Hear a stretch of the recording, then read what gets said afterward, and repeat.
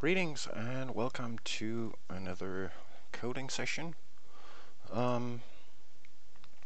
We are working on a Minecraft server launcher with a bunch of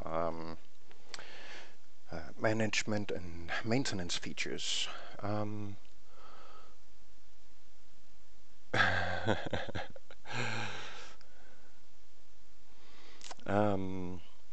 And last time around, we ran into a kind of weird bug with the edit server configuration dialog. For some reason, we couldn't re-edit the configuration profile once the accept button in the dialog had been clicked.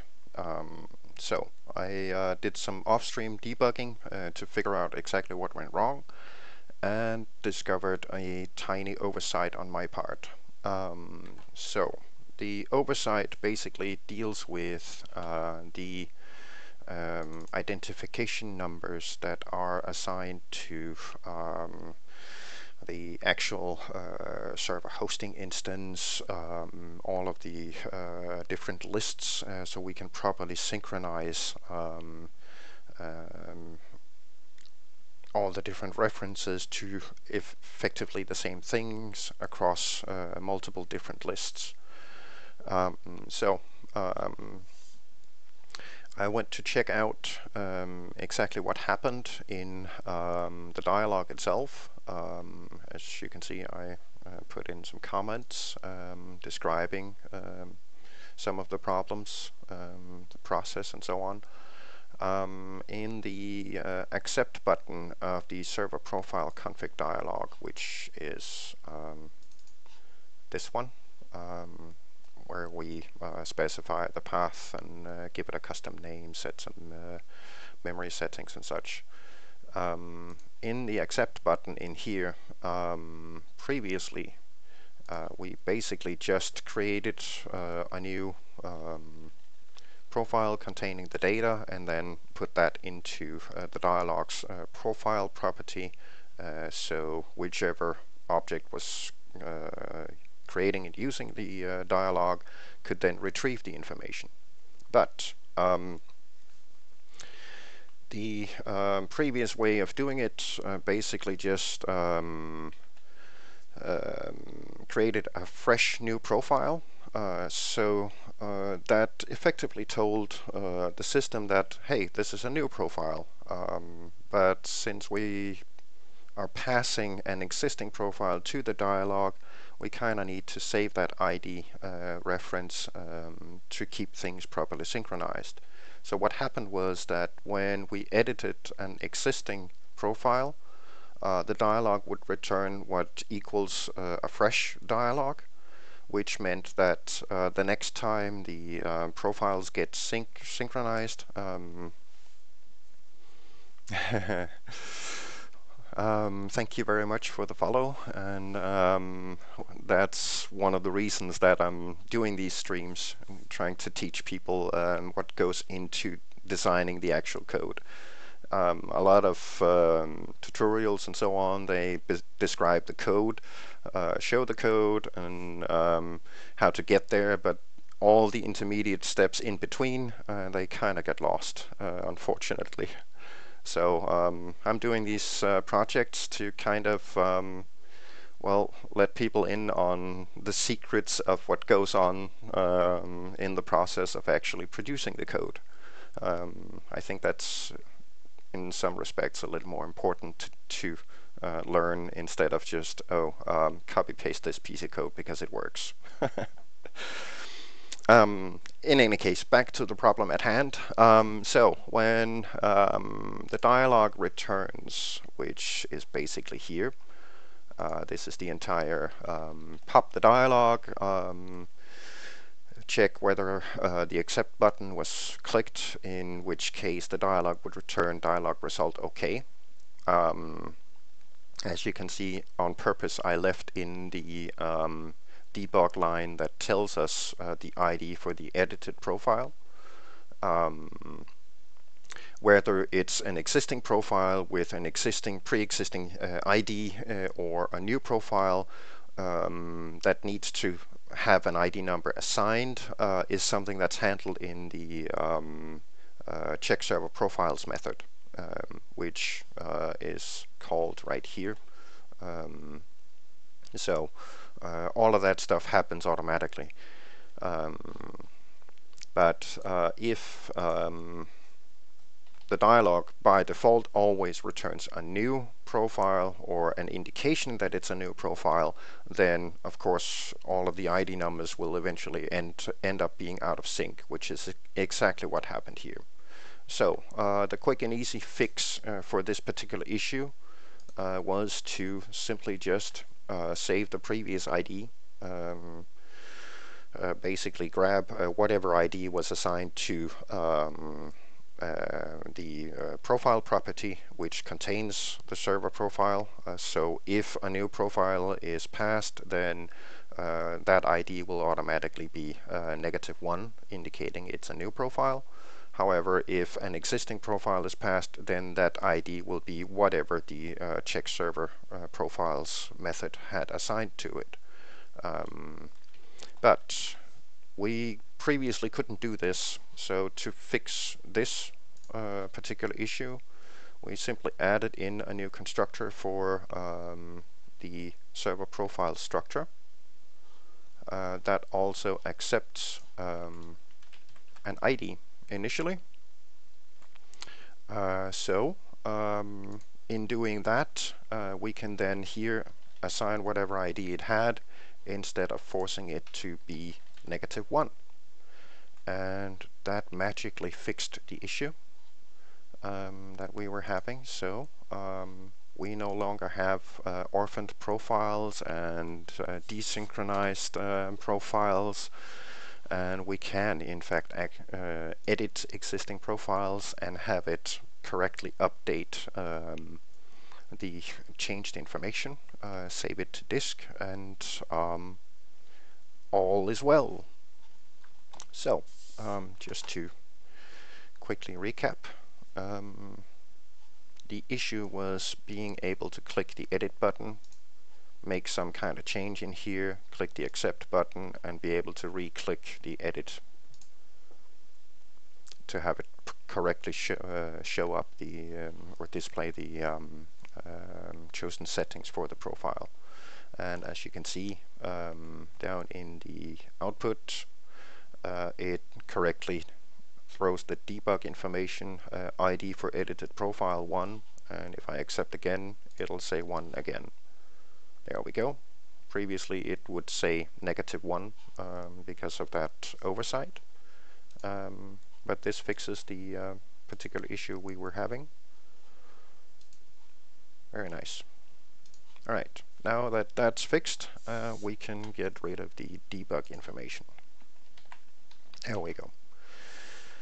Okay, so there are still a couple of things that I would like to put into this project. One of them being the ability to basically have the restart schedules, the backup schedules, and so on, be able to throw a message in chat warning the players that the server is about to shut down for maintenance, restart, or daily backup, or whatever the message might be. What exactly do we need to get into that kind of beast? Well, I went ahead and scouted a few things on the official Minecraft wiki. One of the things that we are going to need in order to be able to warn all players that we're about to restart is that we need some kind of chat command that we can send to the server and have it basically send that particular message to every player that's currently online. For that purpose, the way to basically grab all the information we need is to look up the commands. All of these different commands are basically executable within a command block, or you can execute them in the console yourself just to test that it actually works. The target selection for who should receive a particular message would be all players, which would be the @A selector, and in adding the @A selector, it will effectively grab any player that's online. So there are tons of options that we can go through if we really need to at some point, but the interesting thing is actually right down here. So here's a nice example of how exactly we should send a text message to the Minecraft server to have it output some kind of message in chat targeting everyone. For anyone a little bit familiar with Minecraft stuff and Java, parts of this should be a little bit obvious. It's actually built up from a JSON description.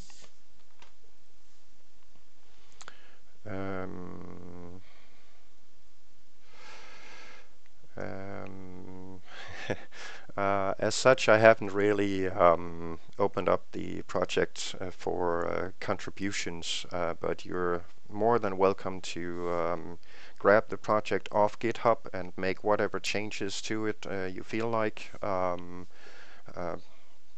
Publish it yourself if you want to. I'm doing this completely open source, so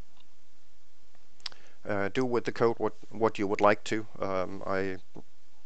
I'm sharing this for the purpose of giving people a little bit of understanding of how things are put together and the thought processes behind it and design ideas and such. But be warned, not all aspects of the code is written for, how should I put this, getting things done quick and easy.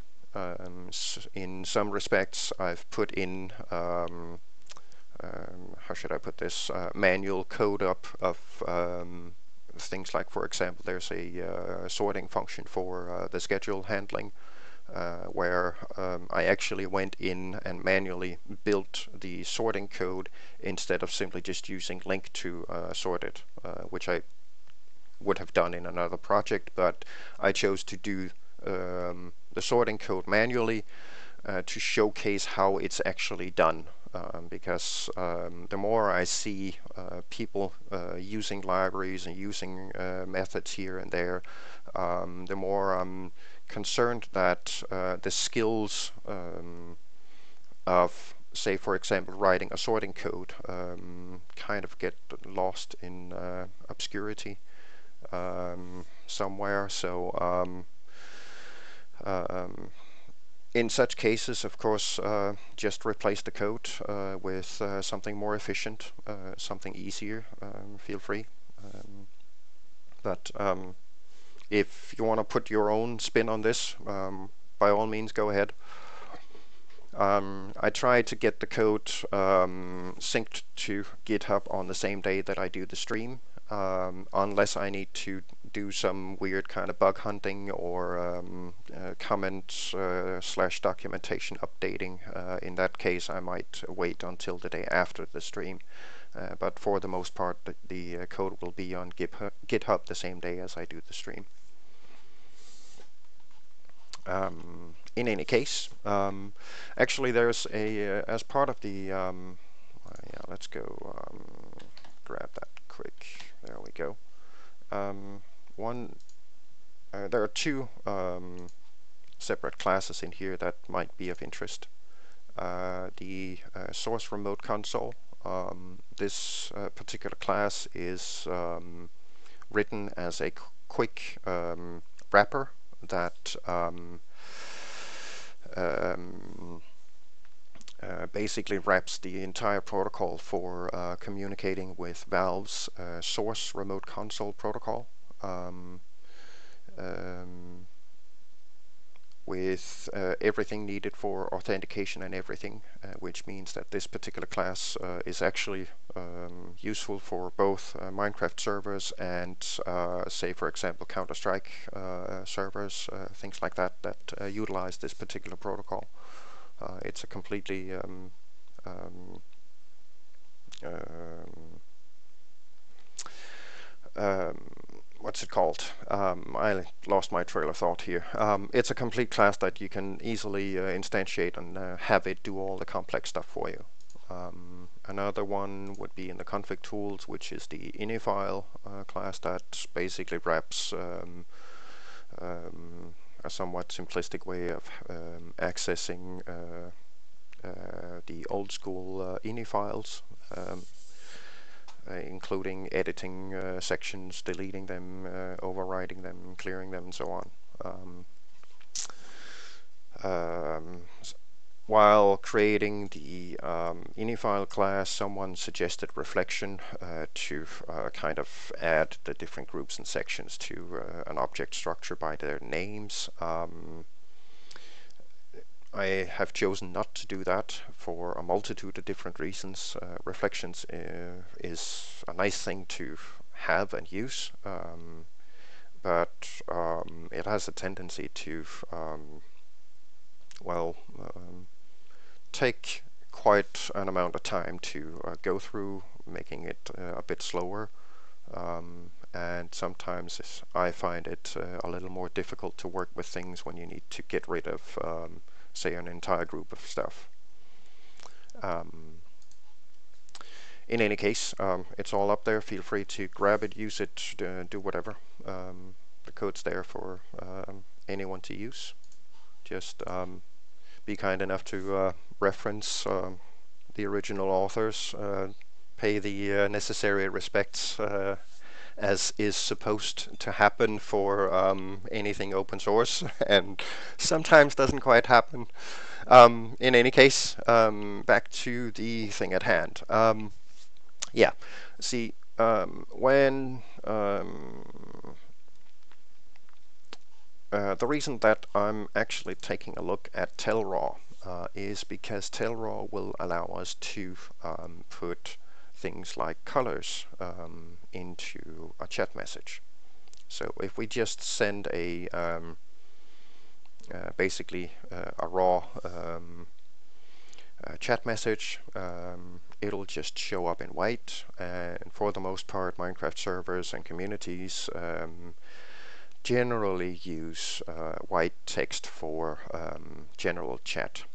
Some communities use purple or magenta text for private messages. Some switch over and use a gray shade instead. But there is a distinction between private messages and public messages. If you've at any point in time have looked at Minecraft community videos or multiplayer videos, you'll see that there's a multitude of colored messages happening in chat. Some are advertisements for oh, this week we're having a sale on ranks, or remember to sign up on our site, and remember to vote for this month's whatever competition, blah blah blah blah blah, stuff like that. And most of these messages are generated by miscellaneous plugins that are installed on the server. In our case, we are building an application that can launch and monitor what is going on the server itself. We've built a scheduling system. There's a backup handler that is able to compress the world files into a zip file for doing daily backups. And the next step would be to implement some kind of chat message that warns the online players that we're about to shut down for daily or hourly restart, or every 8 hours, or however. Um, so to prevent this particular warning message from basically drowning in the sea of white messages going on in chat, I would like to be able to put some color on the particular warning message. Since Telraw expects a JSON object to be passed containing chat elements, I went ahead and found this one, which is actually linked to at the bottom of the commands page on the official. No, actually, it's linked right here. Telraw generator. This one lets us basically build up an example of what the message will look like in code. So just for the sake of giving this a spin, we'll do, say, for example, let's see, a bracket. I don't know what color we should make this. We'll do a gray and leave it at the bracket, and then add text, and we'll do server, and I don't know, a blue. There we go. And then add another one, close bracket with a space, do the gray. There we go. And the output preview down here will show what it will look like. Then we'll do a I don't know, scheduled server restart in 10 minutes, for example. And we'll do this yellow. That should be sufficiently highlighted. So, scheduled server restart in 10 minutes, as an example.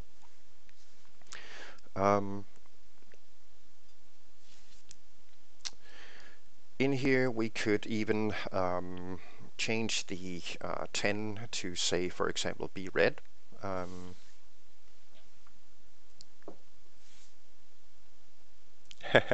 Thank you very much, and you have a great day. And thanks for stopping by.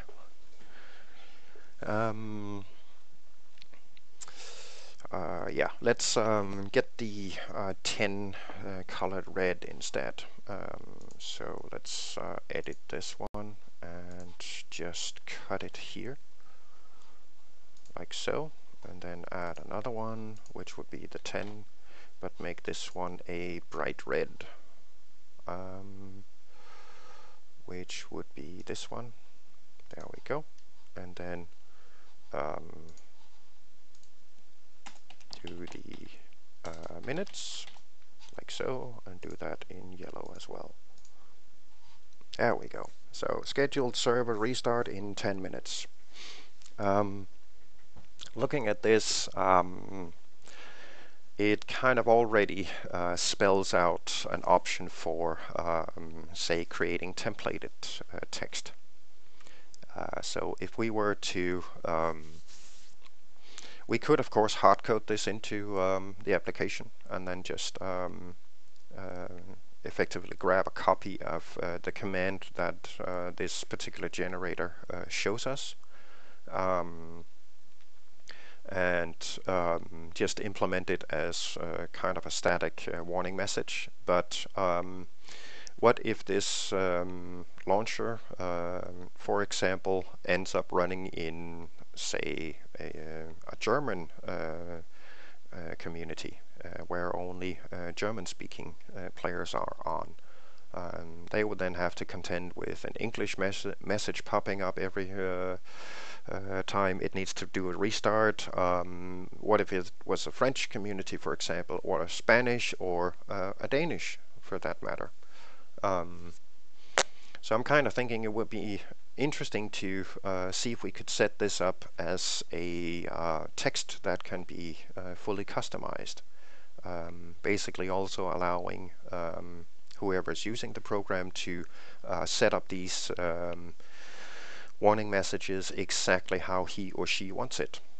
So that would be the ultimate customization option for using this particular feature.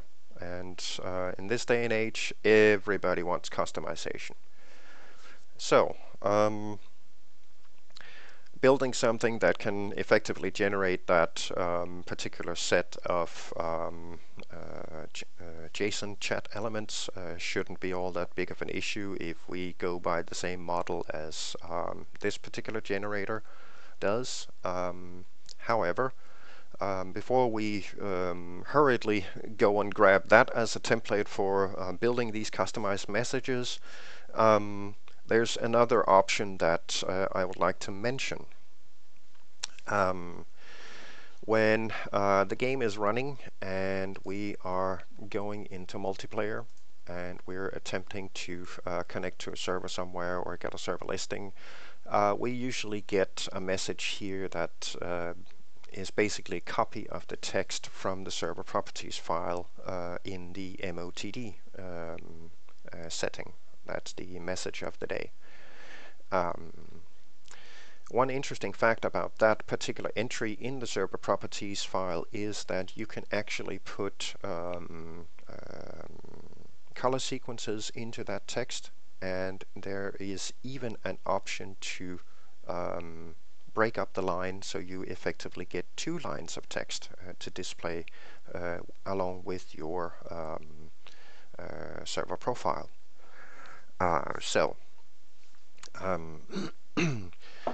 The major problem here is that the server properties file does not accept the JSON chat elements. Let's see, we'll go grab the server properties from the vanilla setup, which is right here, just to show it. There we go. So this would be the current MOTD. It says Sheridan's Vanilla 1.12.2. This is highly customizable by means of the section symbol. And basically by following the color codes format right here, we can color specific parts of the text and thereby make our message of the day color-coded instead. Now, since the server isn't running, it of course can't connect to it and get the information, but we do have the option to use the sections sign followed by a hex reference to which particular color we want to put on. That's the format that's required for the server properties, and I believe it's used in the data format for a book and quill as well. But it isn't particularly compatible with the other format, which is basically a raw set of JSON settings. So we kind of need to build something that's capable of effectively producing both. Now, a third minor problem that we may easily run into is the fact that the section sign is not always available on all keyboard code pages. Basically, that's the localization for how your keyboard is laid out for your particular language.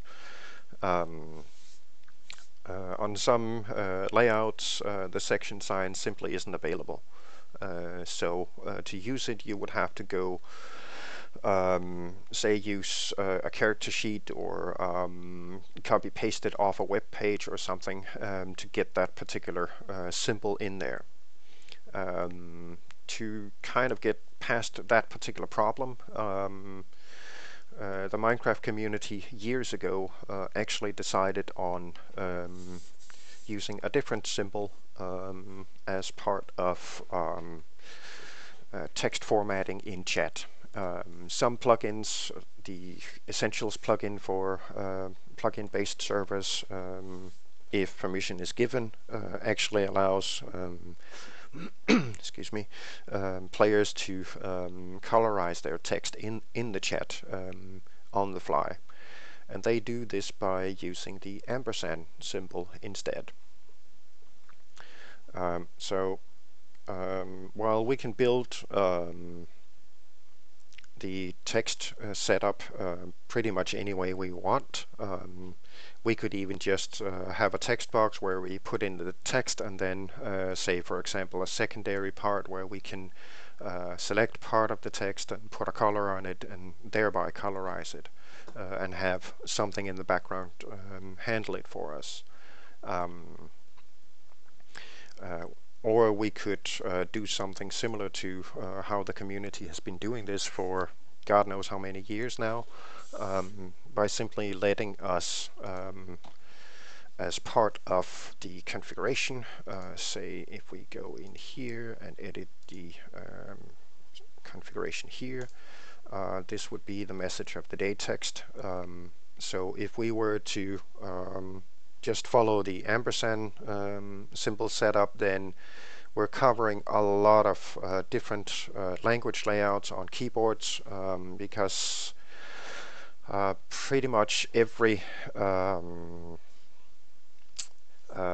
page localization setup for keyboard in some way or another grants the use of the ampersand symbol, which is this one, of course. So pretty much everybody in the world would be able to type this particular symbol on their keyboards. So if we use that as an initial point of reference, we could potentially get something, oh sorry, I needed this one, get something written that can build this up without requiring that we build this super complicated setup manually. We want it to be easy to use after all.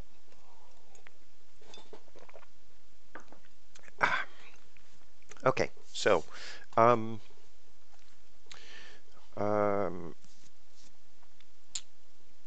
another thing that I would very much like to build up as part of all these potentially customized chat messages is the ability to, say, configure a customized chat prompt. Whenever somebody types in chat, it usually shows their name followed by whatever message they typed in. And there, it would be nice if we could do something similar for server-specific messages, just like this one, for example. So I would like to set up a customizable prompt like this, so we can define that separately. Say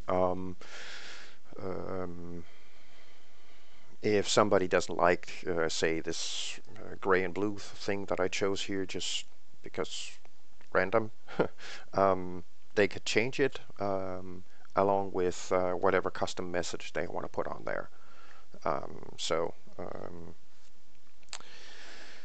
If we do a separate prompt, then we can simply just use that as a template and then add all the other stuff to the final message as well.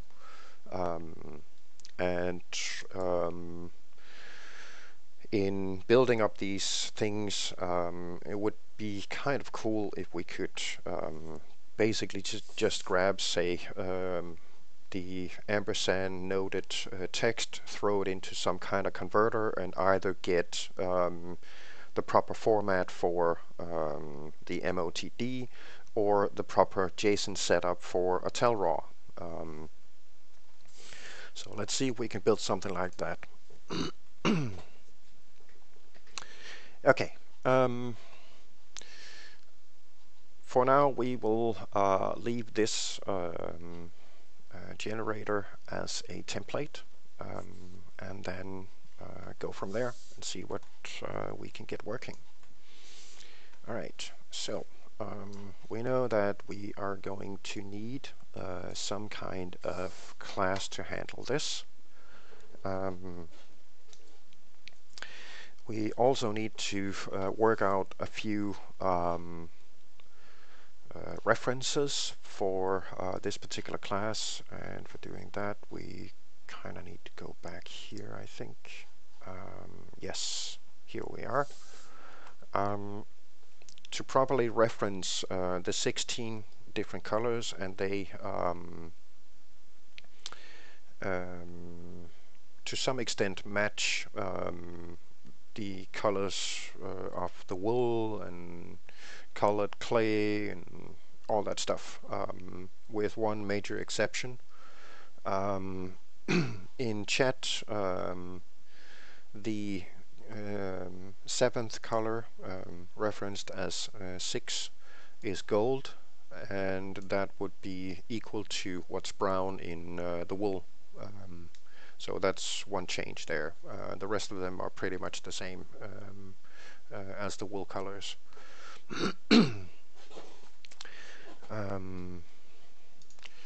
So that's one thing that's notable, a notable difference.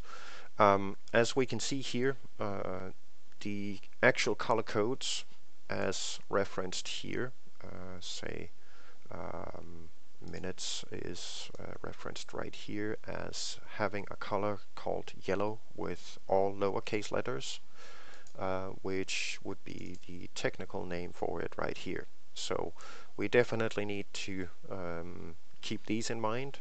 They are vitally important. If they are put in incorrectly, the chat will not render the message in the correct color. So that's something that we definitely need to keep an eye on. On top of that, there are a number of different other formatting options available, like, for example, the obfuscated, bold, strike through, underline, italic. Those are additional rendering methods to change how the text actually looks. We could put those in there as well if we wanted to.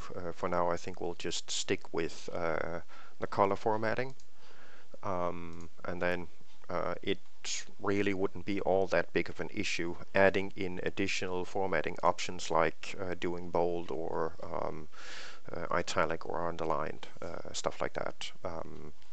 This generator is even able to put in things like a hover effect or a clickable link behind a text caption. Tons of different options available to us. We'll stick with the colors for now.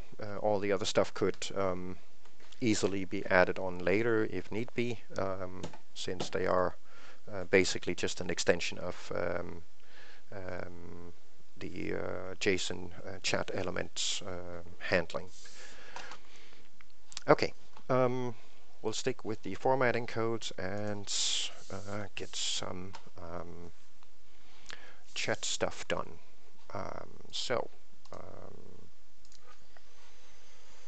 We'll add a new class, and since we don't exactly need to how should I put this?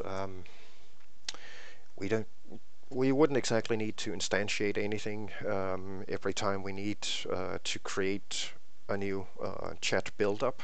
So we'll simply make this a static class. We'll call this chat converter.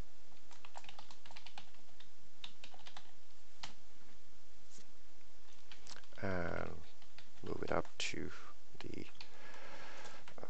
library reference, do it as a static, and then we'll simply just implement the methods that we need to properly convert this text. Of course, at some point we also need to store all this customized text, so we can save whatever customized messages were put in here. We'll probably have to do a couple of new dialogues. We'll probably have to modify our existing server profile dialog. No, not that one. I meant to grab this one. We need to customize the message of the day to allow for color additions and the ability to do a new line, so we can break it up and have two messages, or 2 lines of message of the day text going on the multiplayer profile that people will see when they want to join it. So we still have some UI stuff to do. Okay, so excuse me. We kind of want to set up a format that to us is something that we can throw into the chat converter and have it output either the JSON chat elements that we need for sending a tail raw to the server, or fetch a properly formatted setup that can go in the server properties file. So 2 methods, but we need to settle on a specific format going into the chat converter. To do that, we'll grab the example from the generator before, just as an example of input. So we'll and how did we do this? We set it up as a bracket server, scheduled server restart in, yes. So it goes something like this, scheduled server restart in 10 minutes. Okay. To copy the color settings for it, including color tags, we will have to do something like first figure out the number for the gray, which is 7. So we'll do and 7, the bracket. Following that, we chose the light blue, which is 9. So we'll change it to 9. Type in server. Then we need the gray again, so another 7 followed by the close bracket, and then it's got a space in there, and then we did scheduled server restart in the yellow, so we'll go fetch the yellow, which is E, and here again usually Minecraft will be case sensitive on these. On our setup, we will do some case conversion so it doesn't matter, just to make it easier to type in these particular codes. So we'll put E there and then grab the text like so. And then the next part, just to recap quick, would be the 10 in a bright red,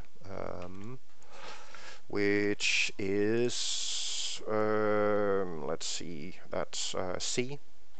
So we'll put in and C, and then the 10, and then we need to switch back to the yellow. So we'll do the and E to switch back to yellow, and then grab the space minutes. So it becomes kind of a little bit messed up when you read the text directly like this, but this would be the quick and easy way of generating the actual color setup of what the text should look like containing the color tags. This basically also follows an age-old color formatting setup that has been used on IRC chat for 20-30 years, if not more. So it's a familiar format. If we further split this up, then the prompt would be say this part, and I'll without the quotation marks, just to ensure that we actually have the trailing space as part of the visual commenting, followed by whatever message needs to go out. There we go. Of course, in the case of the MOTD message, we wouldn't have to put in the prompt, so that part doesn't really matter. So we don't really need to focus on that too much, because that message will, of course, be built up differently. All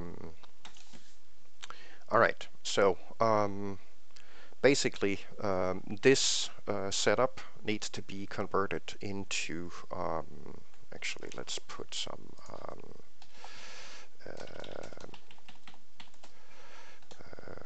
description documentation in here, and then just convert this into a multi-line setup, like so. All right.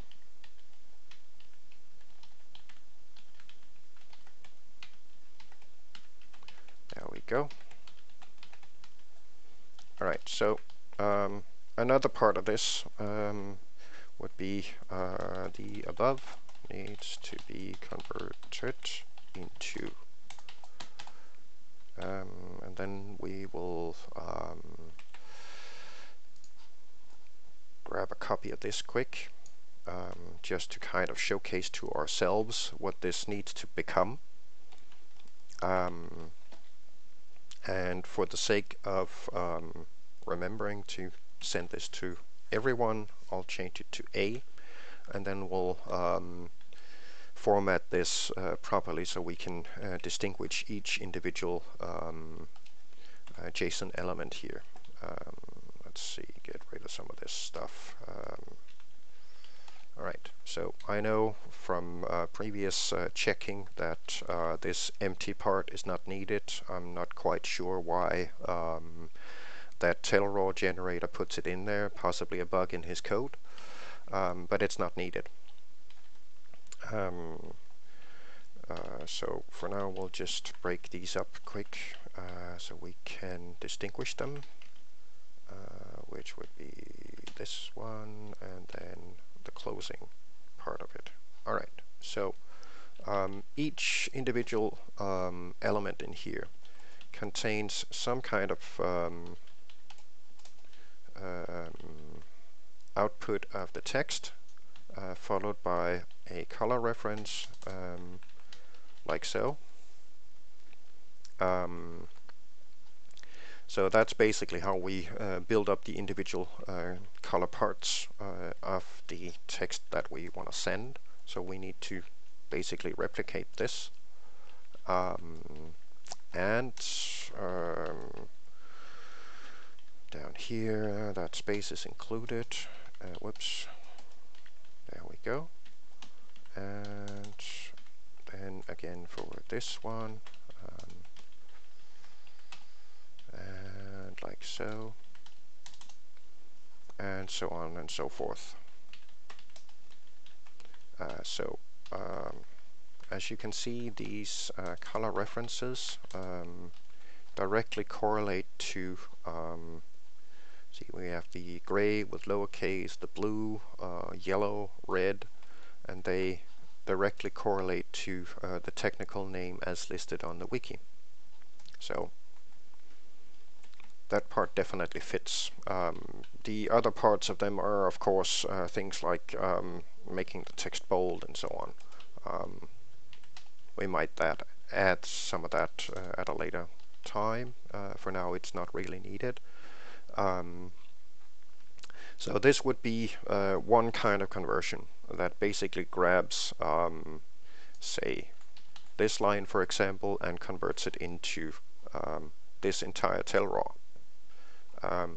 Another kind of conversion that this particular class needs to be able to perform conversion is that would be something like let's say actually let's get that particular text down here. Let's say I wanted a copy of this and have say Sheridan show up in I don't know, Lime. So that would require us to grab the Lime, which is called green here, and is referenced as A. Let's see if I can actually make it, yep, there. That would then become Sheridan, and then let's do the apostrophe in, I don't know, white. So we'll do a white, and then do the S as a dark green, which would be 2. So 2, and then add the S, of course. Vanilla we will do yeah, in gold, so that would be 6. Vanilla, and then the one, let's see, we will do the 1.12.2. We'll do the numbers in gray and the periods in dark gray. So that's 7 and 8. Just to no, actually, yeah, we'll do those in gray and dark gray. So that would mean we need a 7 here to indicate the 1, which is, excuse me, this one. And then switch to the dark gray, which would be 8 to get the first period. Add that in there, and then switch back to the gray to get the 12. Switch back to the dark gray to get the period, and switch back to the gray again to get the trailing 2. So this would then, if we do this correctly,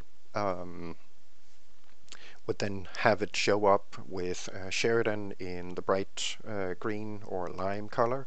The apostrophe would be white, the small s, or lowercase s following Sheridan would show up in the dark green, followed by vanilla in gold, and then the switching light gray and dark gray for the version number.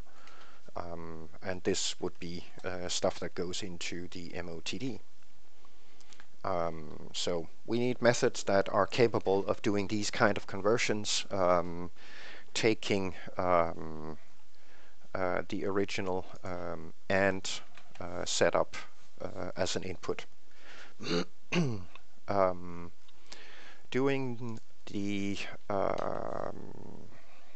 section sign based one should be fairly simple because oh, that's just a replace, which is the quick and easy way of converting it. However, if you have something like say etho and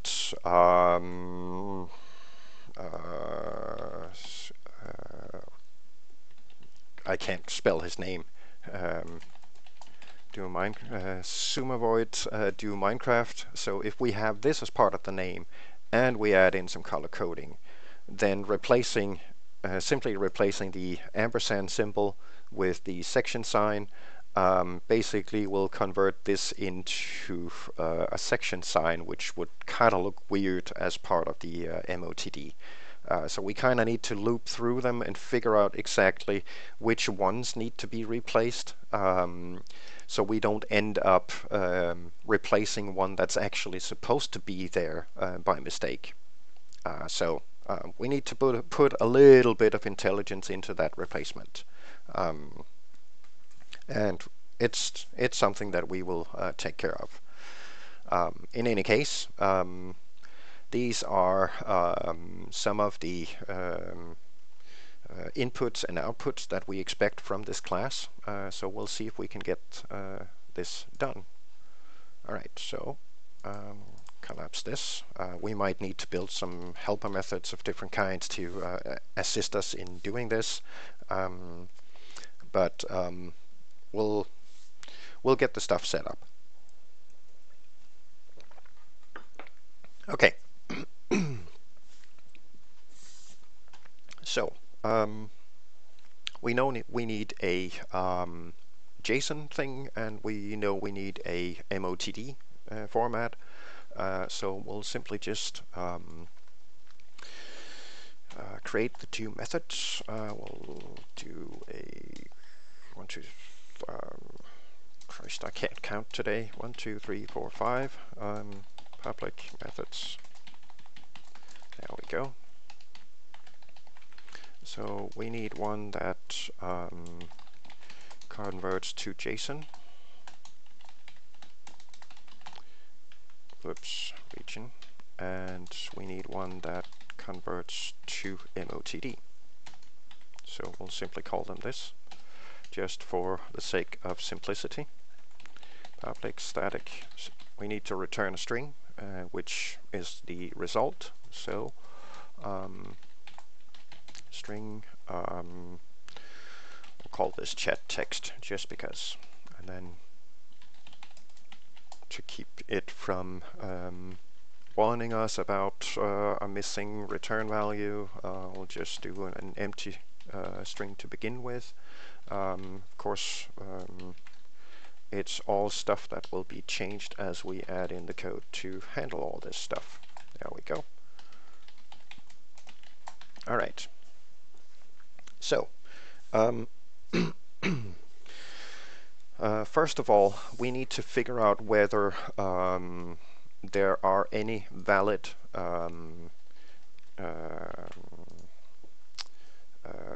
control code references within the past chat text.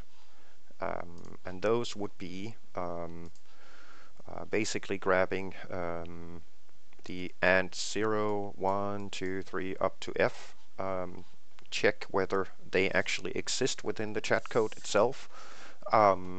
If one of them shows up, then we know that we need to format this particular setup. We'll do the MOTD for one first, because, well, it's the easiest one to do. But at the same time, I think that we will go through and see if we can support both using the ampersand setup as well as the section sign, because some users might be able to use the section sign and will choose to use it, which basically would render our particular conversion class useless if it wasn't able to support both of them. So we'll make it capable of handling both. All right. So if we accept in, say, let's grab, just for the sake of argument, we'll grab this and put a copy of it down here, input sample, and output expected output. There we go. We expect this as an output, and we'll expect this as an input. That one, and this one, and this one, right there, and right there. However, since we want to make this compatible with the other one, we could actually just grab this, put it up here, and thereby indicating that this one will be able to support both of them.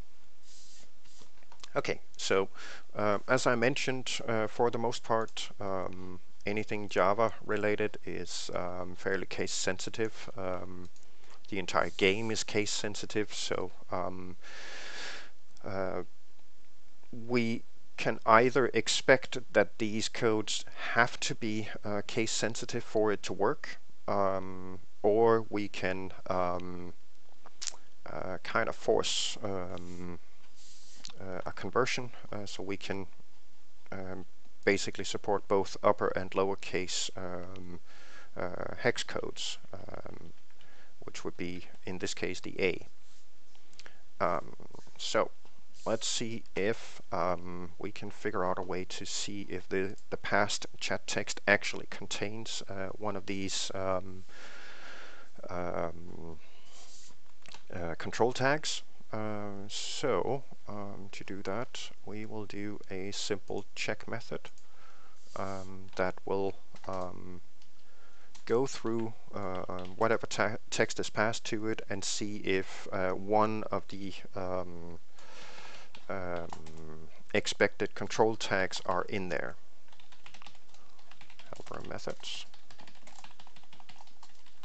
So we'll do a method here called something. So we'll do private static, and we'll call this has control codes, and then expect some kind of chat text as an input. Whoops, and then return false here. Alright, so to check this quick, we'll just do a quick lowercase of this text equals chat text to lower, and then we'll go through and see if we can find one or the other. We need the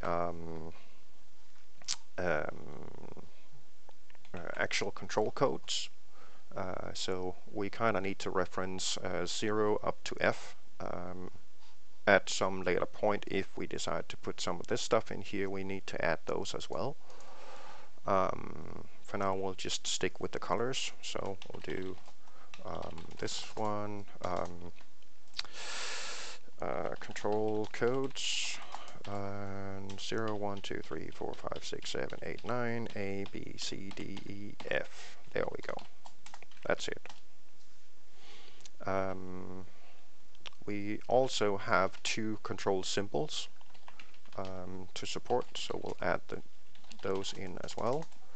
Control symbols, which would be the ampersand and the section sign. Alright, so then we'll loop through and see if we can find a proper match.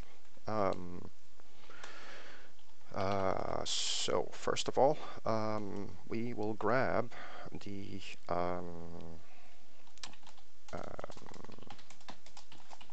control codes. So loop this while it's longer than blah blah blah. There we go. So we'll loop through however many codes are in here, and then we'll do another loop that loops through how many control symbols are in here. Whoops, that would be like this instead, control symbols. And then we will simply check if there is a occurrence of whatever control symbol we've got plus whatever control code we're at. And if one of them matches, then we'll simply just return true and break out of the loops. So if the text, which is now lowercase, has an index of, which would then be the control symbols, s plus the control codes .c, and that is greater than int what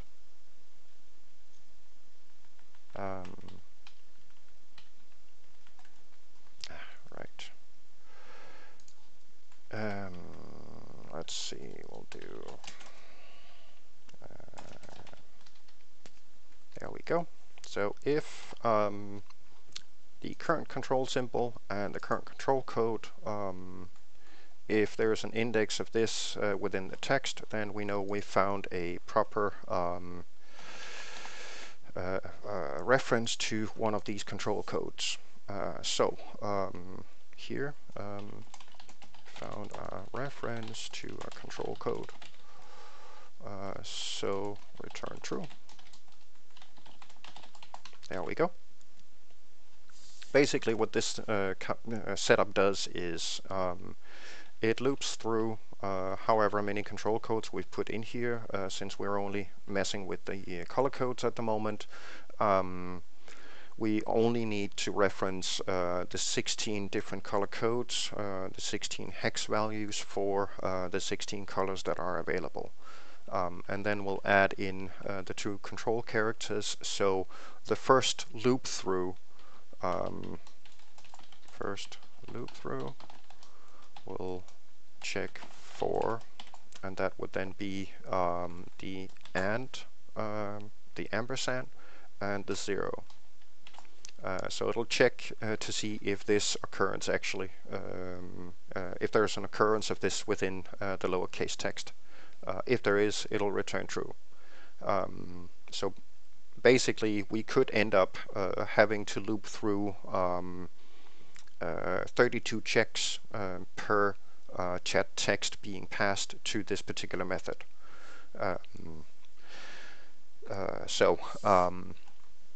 It's something that should be done with some amount of care, because we kind of need to work out whether we need to actually call this particular method and kind of be a little relaxed with how many times we call this particular setup, just to avoid it spending too many resources doing it, basically CPU cost. The more times that you loop through nested setups and the longer they are, the longer it'll take. So pretty simple. Alright, so first of all, we need to figure out, do we have an actual control code? If this particular chat text does have some kind of control codes, then we definitely need to handle it. And if it doesn't, then we'll simply just return the chat text here at the bottom, and then we'll add in a return here somewhere. All right. So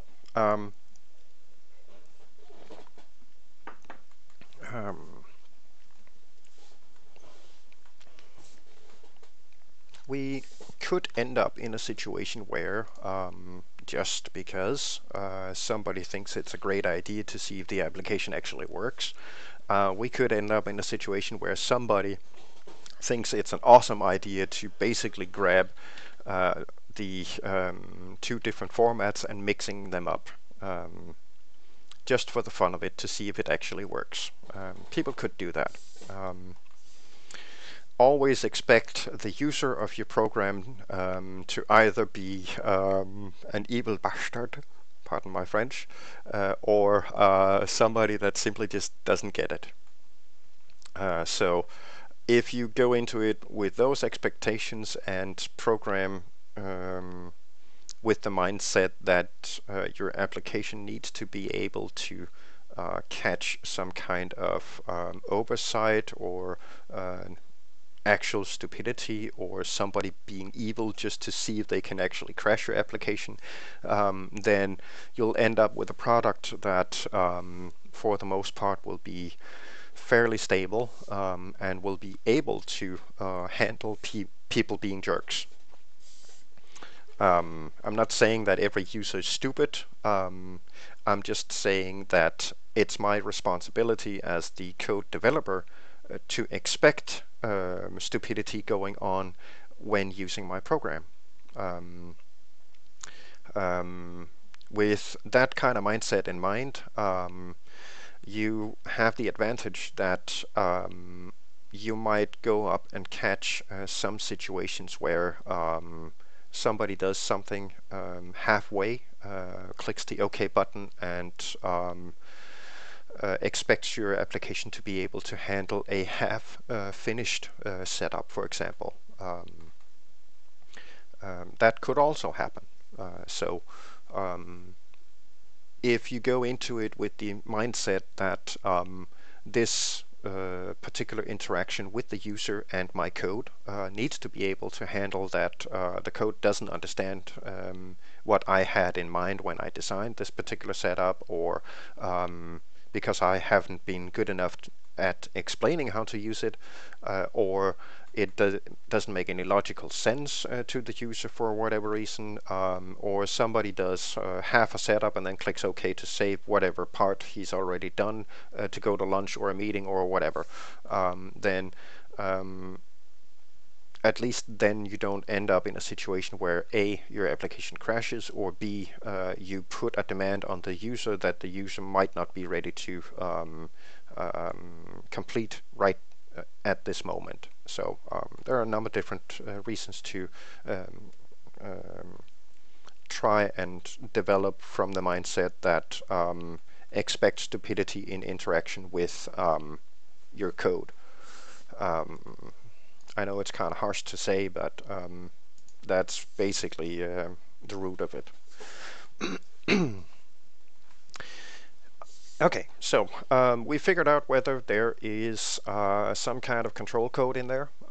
Whether there's 1 or 200 doesn't matter. We know that there is at least one valid control code within this chat text. What that control code is, we don't care. Okay, so the next thing that we need to be able to do with this particular setup is basically just go in and see if we can find some kind of way to loop through whatever's being put in here, since we accept both the and ampersand color code and the section sign color code. The safe way of doing the replacement here is, well, basically to do something similar to the control code check. We'll put in setups and then do a replacement.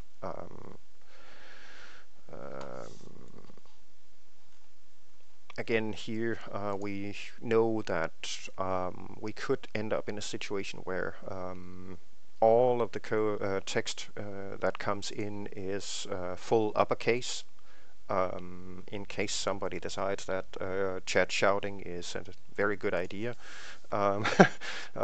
So even the color codes could be uppercase. We don't know. So since we know that the Minecraft server expects that these color codes should be in lowercase, we kind of need to make sure that they actually become lowercase. So how do we do this? Well, the really cool thing about strings is that they are actually an array of chars, which means that we have some kind of indexing ability within the string. So if we figure out where a specific control code is, then we can easily go in and replace both the control symbol as well as the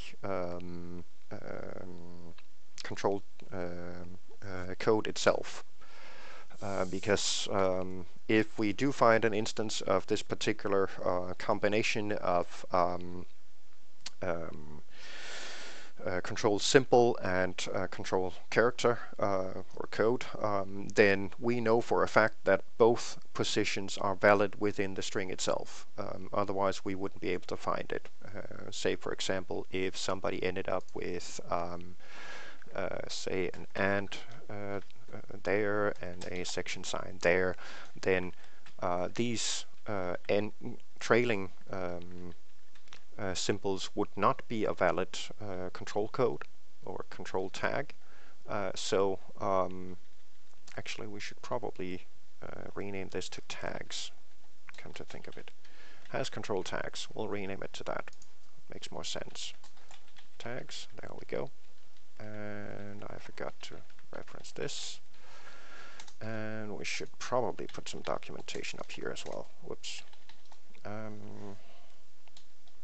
Checks the past string to see if there are any control tags in it. The chat text to check returns true if at least one valid control tag was found, otherwise false. There we go. Now we've got some proper documentation for that as well. Okay, so pardon me. All right. Since we know for a fact that we are going to run into a couple of problems doing this, we'll effectively see if we can borrow a bit from this particular setup, because we do know that we need to find an occurrence of one of these control code setups before we can actually start manipulating it. So we may want to do a more centralized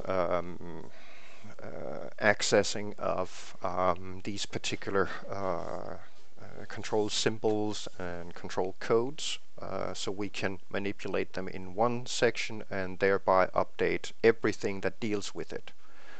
So for now we will migrate them up here. There we go, grab these, move them up here and make them private, because they don't need to be exposed. There we go. So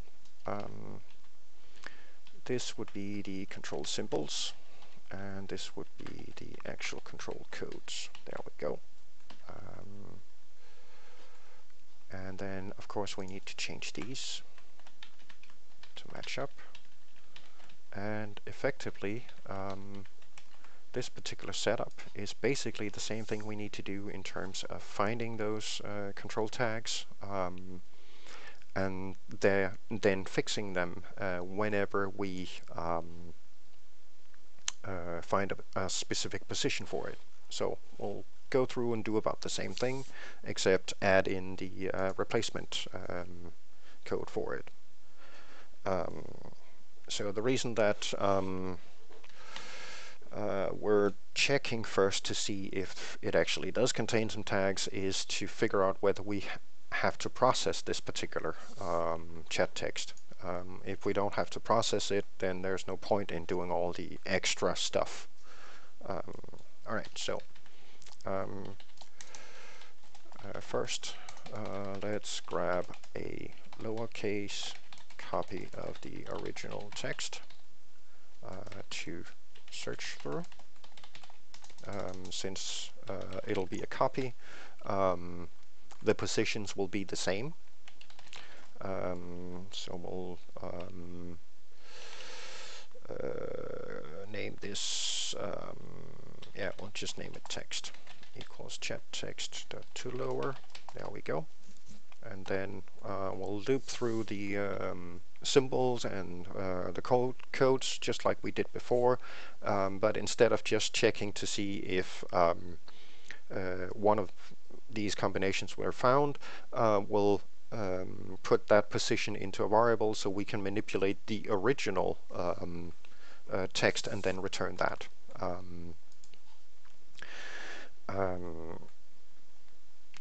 Actually, we'll rename this to search text. There we go, and then we'll do result text, which is going to be just a copy of the original chat text, thereby giving us the option to manipulate stuff. Alright, so we'll add a loop to loop through all of the control codes, like so. Then we'll, oops, my bad, there we go. We'll do another loop to loop through the control symbols, because we want this to be able to accept both the ampersand and the section sign. We'll symbols right here, there we go. We'll accept both of them as input and then make sure that the output is only formatted for using the section sign. By doing this setup, we ensure that the other example, this one, will not have the ampersand converted into a section sign in case somebody writes this as part of the MOTD. It's simply to avoid that particular instance from happening. Alright, so here we'll just grab position and we'll do the search text. Since we know that the search text is forced lowercase all the way through, we should be able to check whether we find an index of the control symbols, like so, and the control codes, like so. There we go.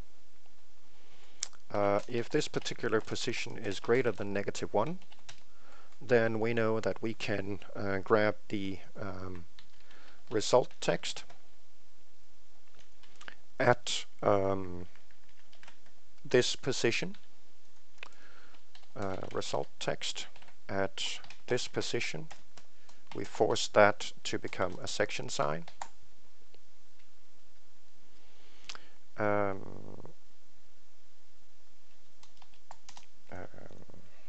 What? String this. Do we need to do this? No. Property or index a string. This cannot be assigned to. It's read-only. Typical. Alright, so it looks like we need to convert this into a char array after all. Alright, let's see, can we, let's see, what can we do here?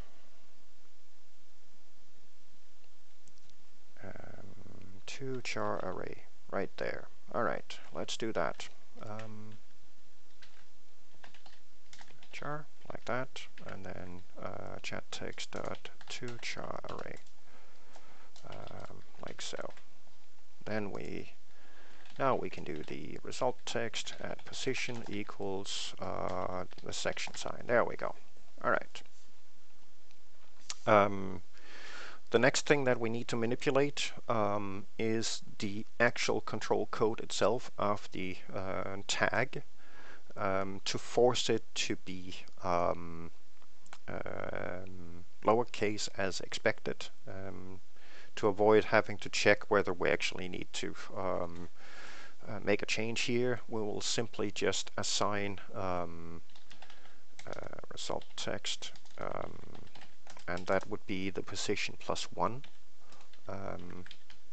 because it's the character following the initial control symbol, and we'll assign the control codes that we currently have referenced, thereby effectively only replacing actual control tags within the chat text, with the ones that we expect it to be. Okay, so the last thing that we need to do is basically just return the result setup, and if memory serves, we can simply just do a return new string and then pass the, as you can see, result text character array, and it will then convert that character array into a proper string, returning the contents of whatever was passed in the correct format, which means we will always get this particular setup, and it will not touch things that should not be converted. There we go. So that takes care of one of them. This would then be all the stuff that we need to get a proper MOTD format. There's one more thing about the MOTD text that we need to be aware of, and that is that the Minecraft server will basically only accept one new line escape sequence. So if the user puts more than one in there, then the rest of it will basically be ignored. In some server builds, some of the third-party server builds, at times it may attempt to render a third line. It's seen before. I'm not particularly up to speed with how every current Minecraft server actually does render a new lined server property setup. The same thing for clients. There are differences between versions and such, but we could put in something that, say for example, removes any extra occurrences of a new line setup. Whether we do it or not really a huge issue. Let's get some reference information up here. Converts the past chat text into a properly formatted MOTD text. There we go. The chat text to convert returns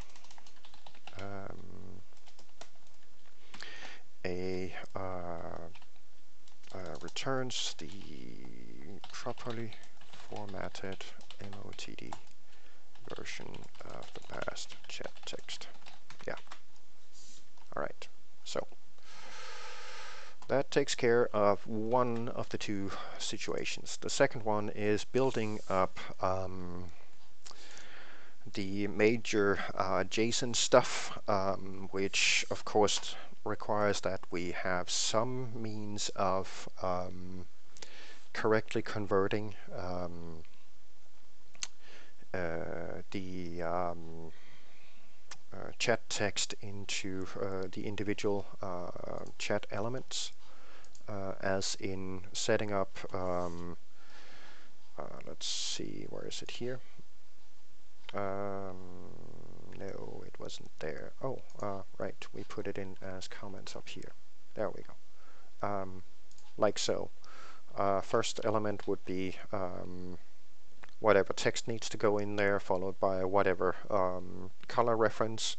Those color references have to be written up as the actual technical words for them, for the client to actually accept these correctly.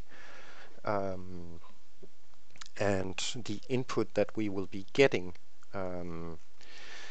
is basically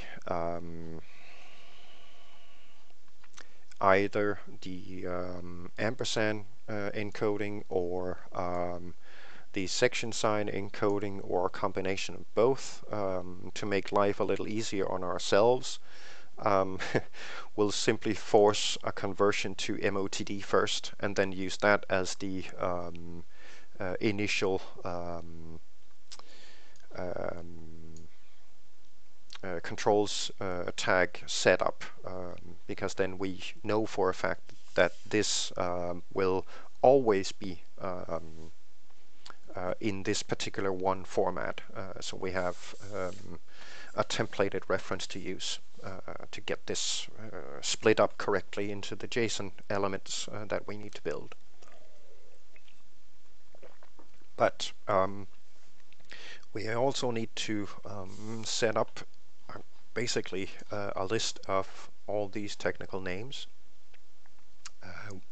with a reference to all of the different code setups, so we can correctly reference them and put them in there the way they're supposed to be.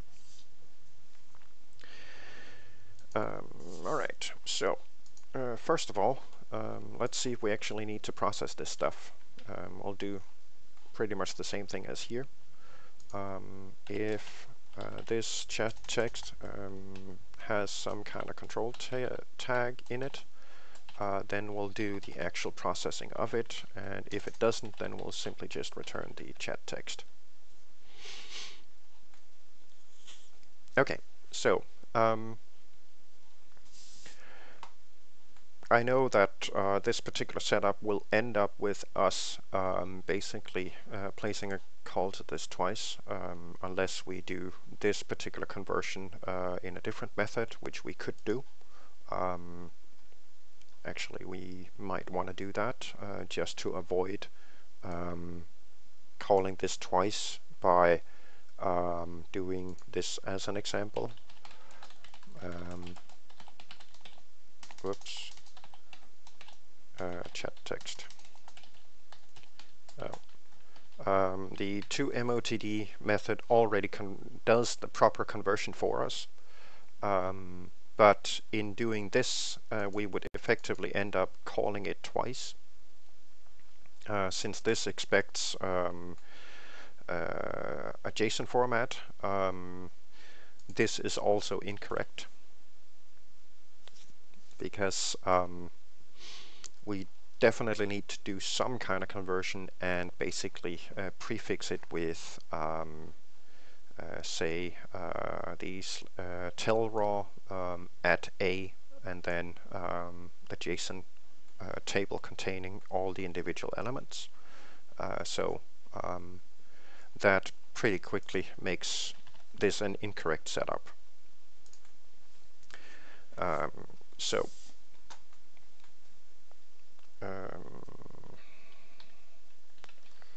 this we definitely need to change to contain actual JSON instead. This is pretty important. All right.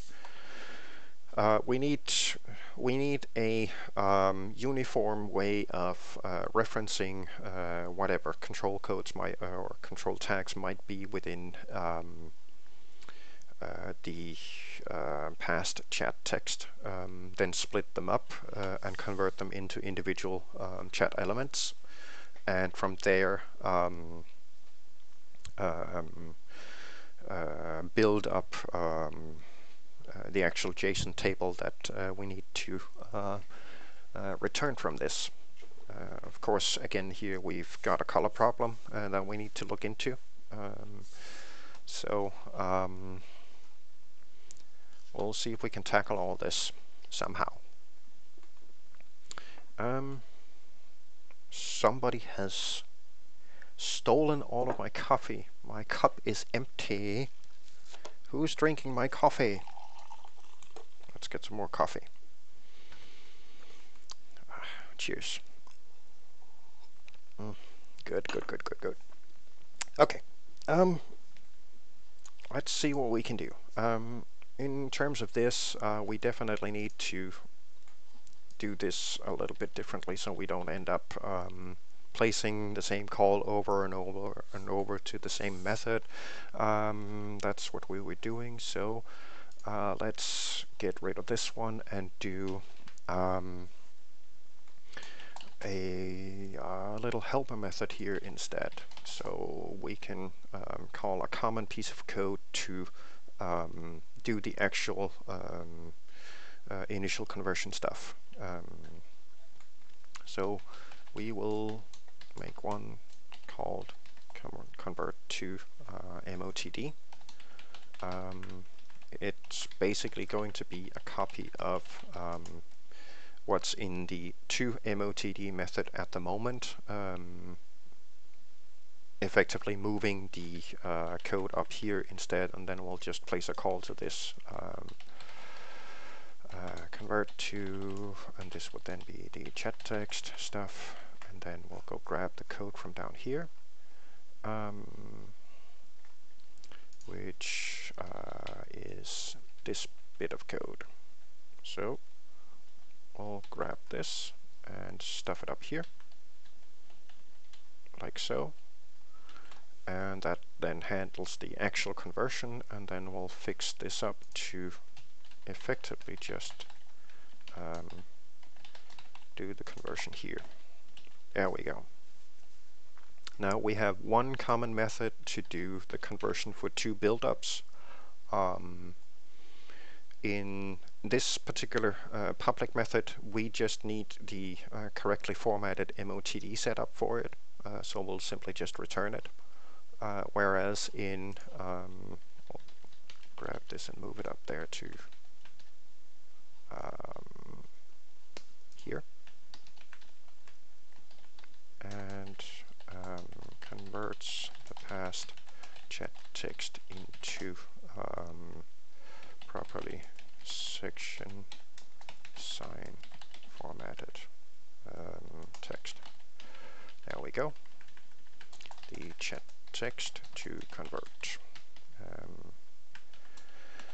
Returns properly formatted section sign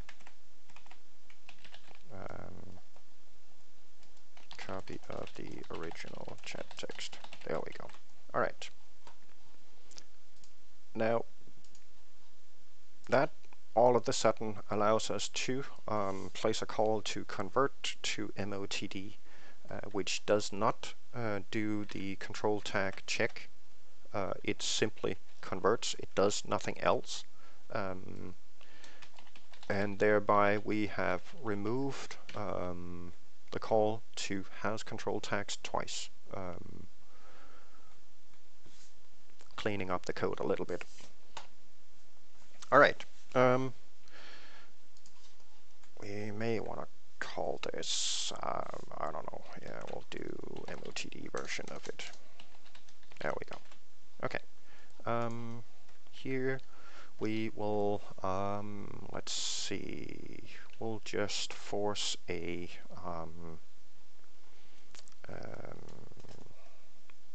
yeah, we might as well. Yeah, we'll do a tell raw at a followed by a JSON begin, sorry, JSON table thingy, and the first one needs to contain text colon and then followed by whatever's in here and ending up with a close. There we go.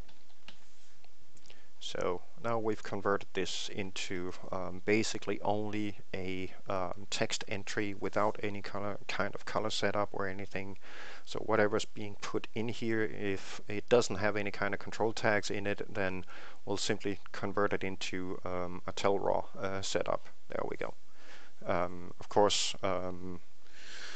this isn't particularly useful in case we want to do something different with it.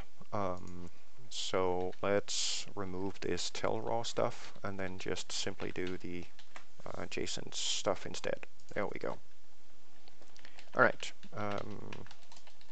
Now returns a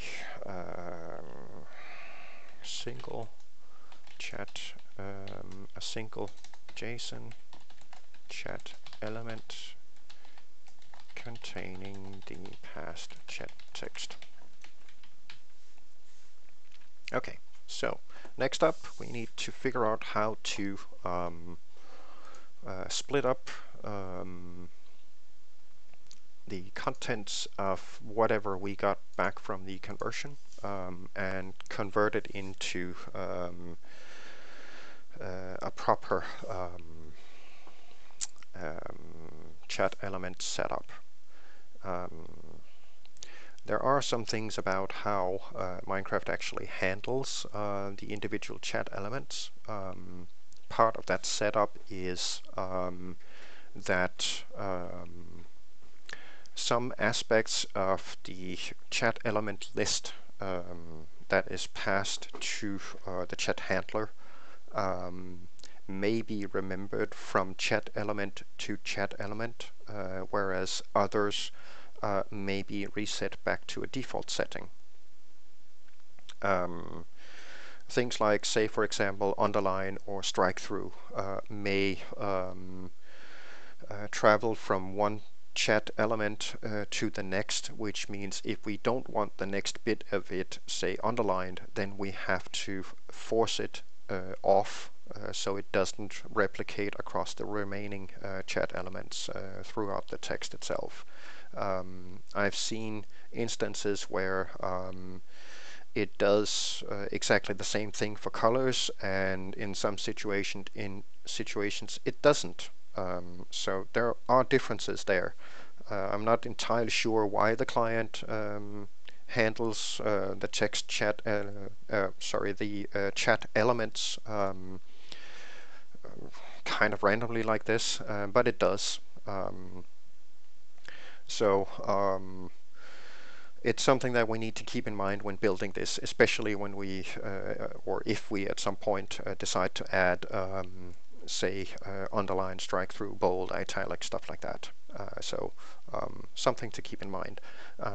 For now, it will just stick with the coloring, and know that once the final JSON table containing all the individual elements has been executed, the chat usually resets back to its default setup, which is no kind of formatting whatsoever, and the text being rendered as white. That is the initial premise for rendering the chat elements. Whatever changes we make will be reset after it's been executed.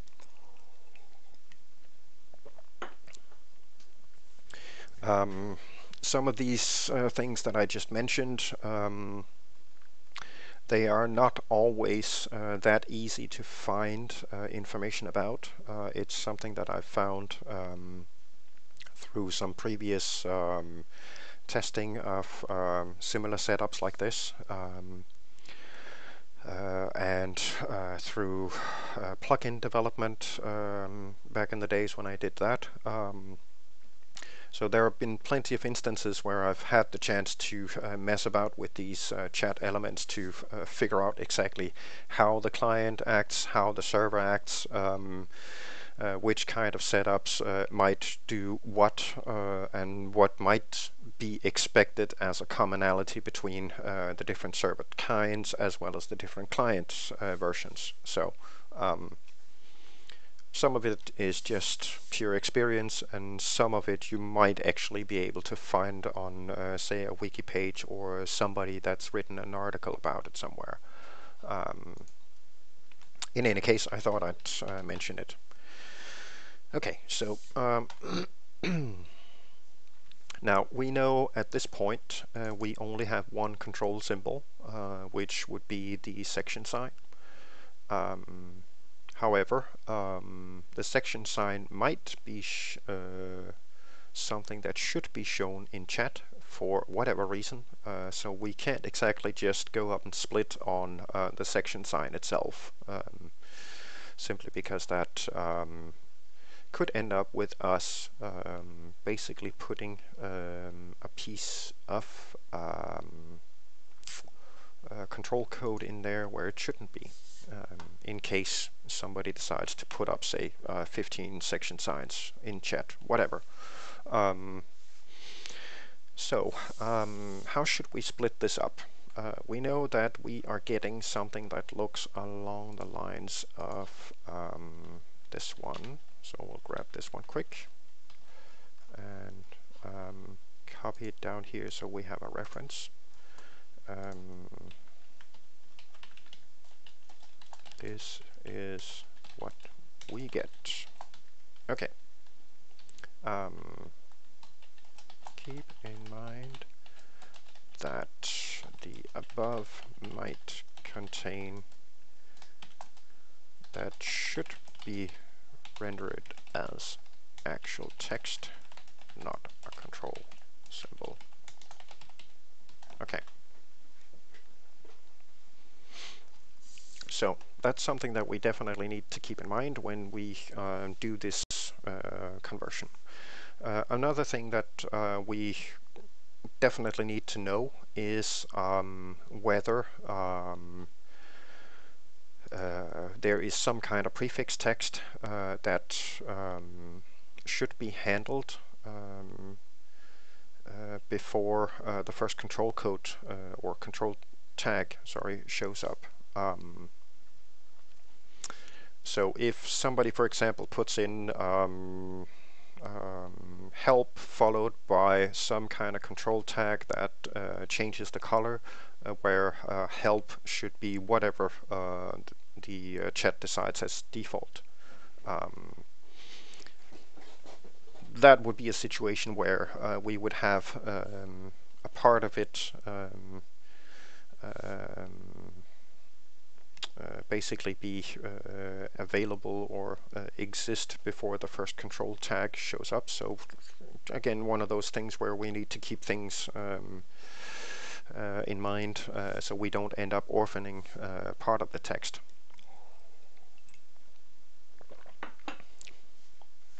All right. Let's see. Now we could potentially split this at the section sign, and then just check the very first character within each individual part to figure out whether we need to put something in there or not. And then build up the table from there. I think we are, before we start building this, I think I need to grab a quick break, get my